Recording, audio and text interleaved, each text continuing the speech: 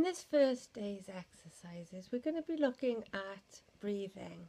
And those of you that were on the webinar on Sunday will know that I put a pretty high, I set a high store by the importance of the breath.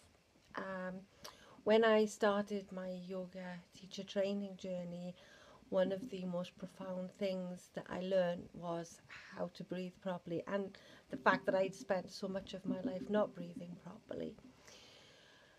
When we breathe, we take in nutrients that our body needs, and when we breathe out, we release the waste products that our body doesn't need anymore, and we let go. Most of us adults don't breathe properly. And this means that we are not nourishing our body on many levels. We're not nourishing ourselves at a physical level because we're not taking in enough oxygen. So at a purely functional level, we're not giving our body the oxygen it needs. And every single one of our cells, we have millions, billions of cells in our body.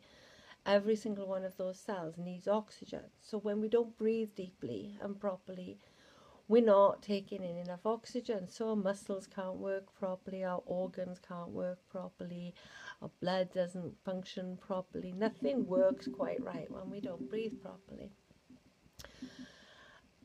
And the central nervous system is affected when we don't breathe properly as well, because breathing deeply helps to calm the nervous system, and it helps us to be in the parasympathetic nervous system, which is the calm, relaxed, there's no saber-toothed tigers chasing us frame of mind that we should be in most of the time. When we don't breathe deeply, it puts our body into a naturally stressed state, into our sympathetic nervous system, which is the flight or fight response in the stress response. Most of the time we're breathing very shallow breaths, and we tend to all live quite high pressure, high stress lives. So it's no wonder that we have high levels of anxiety, of depression, of people just not dealing with day-to-day life, because on top of this high-powered, high-stressed life we're living, we're not breathing properly. So our bodies are ready, primed to be in this stressed out state, the state that our primitive ancestors used to escape the predators and to escape from being attacked. It's the state that you would need to be in if you were under physical threat, if your life was at risk. But most of the time our lives aren't at risk. We're just very stressed. So if we can learn to slow the breath down, take deeper, slower, more present breaths, we can calm our body down and get our bodies into a better state of being. We can also take better care of our minds and our mental health when we breathe, because obviously being stressed has a huge impact on our mind and on our mental health. When we exist in this state of stress all the time, it really takes its toll on our mental health. And we see now, I think, a massive rise in mental health problems, or maybe it's greater awareness, I'm not entirely sure, but there certainly seems to be a massive problem of mental health complications in the vast population.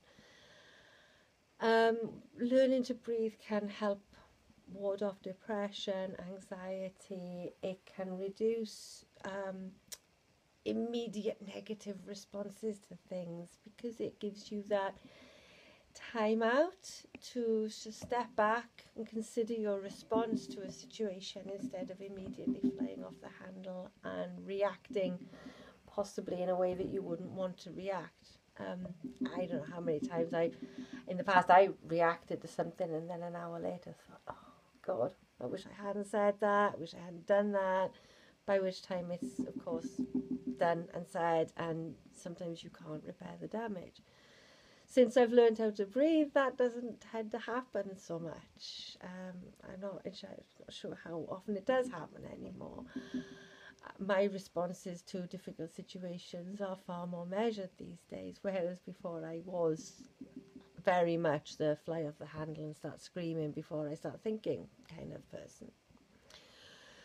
So learning to breathe properly can benefit our physical health and our mental health, and of course stress as well. Don't forget, stress causes physical health complications as well.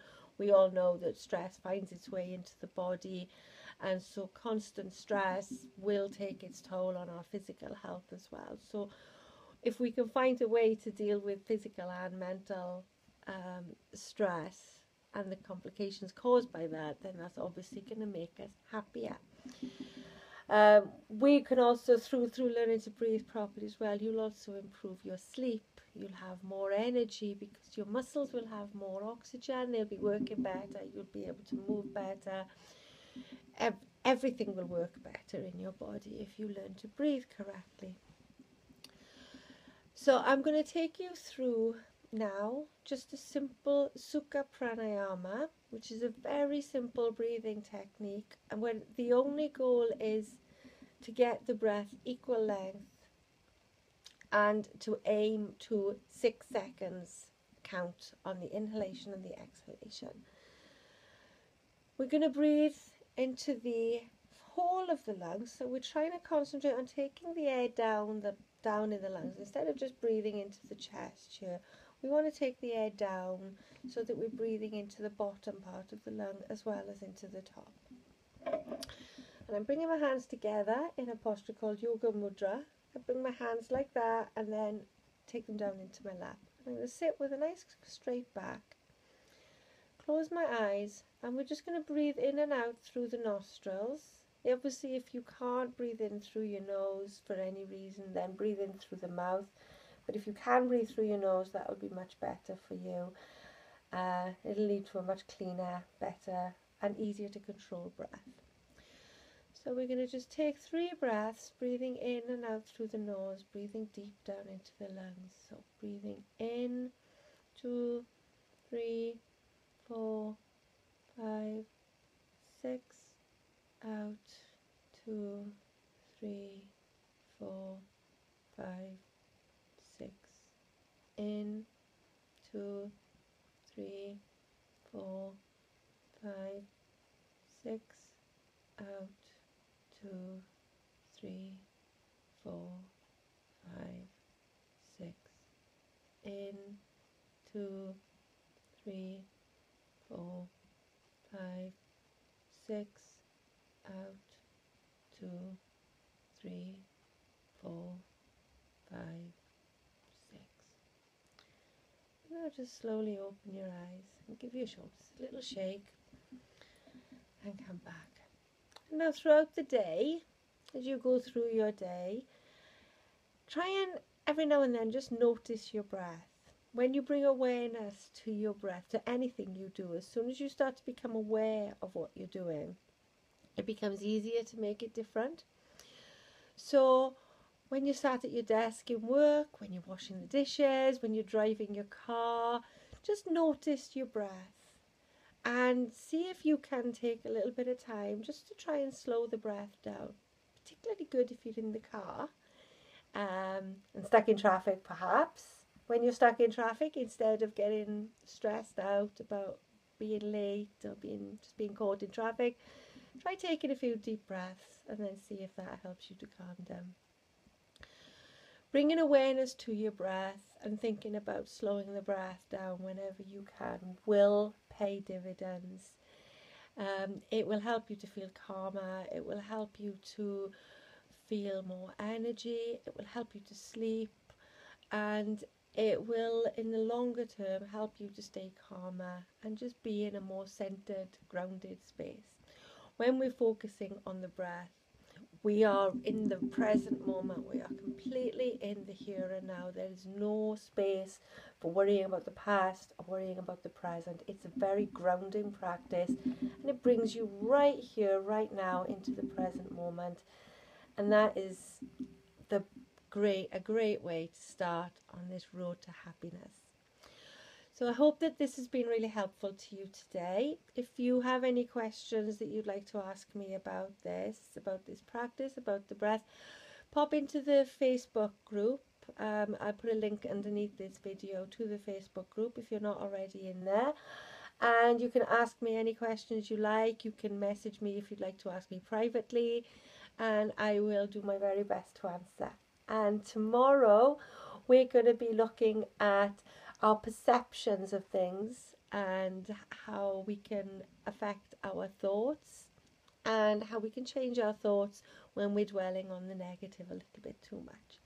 So happy breathing and enjoy the rest of your day, and I will see you tomorrow. Bye.